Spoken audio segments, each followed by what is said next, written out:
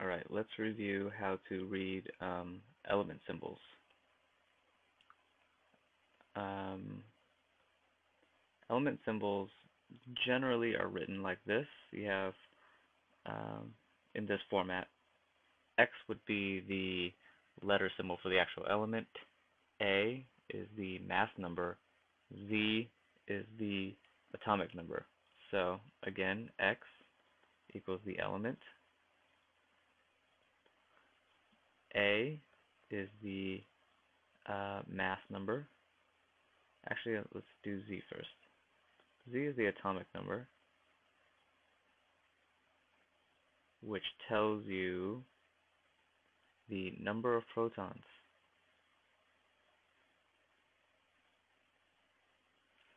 And then A is the mass number.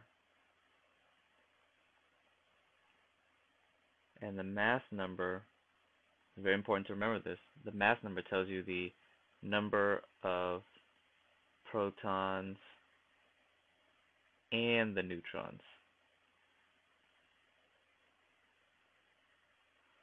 So it's the total number of protons plus neutrons. So let's see what that looks like in a couple of examples. Here you have helium-4.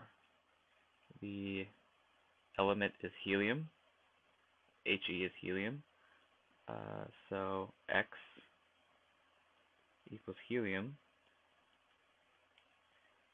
The Z atomic number is 2. And this means it has 2 protons. That's what it tells you. A, the mass number is 4. Okay, so if it's 4, that means it has a total of 4 protons and neutrons. Whatever combination of protons and neutrons, the total is 4.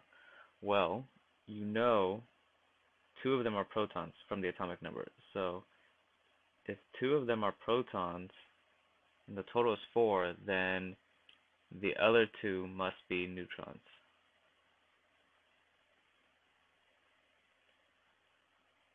So 2 protons plus 2 neutrons equals an atomic number of 4. That's very important to know. And so, let's see, here's move it into view. That's a helium nucleus, 2 protons, 2 neutrons. And again, we're dealing with nuclear chemistry, so we're only looking at the nucleus. We're ignoring valence electrons. Let's do another example. Here you have carbon-14. Here's a carbon-14 nucleus. Well, C is carbon. Z, the atomic number is what? It's going to be, here's Z, atomic number of 6, meaning it has 6 protons.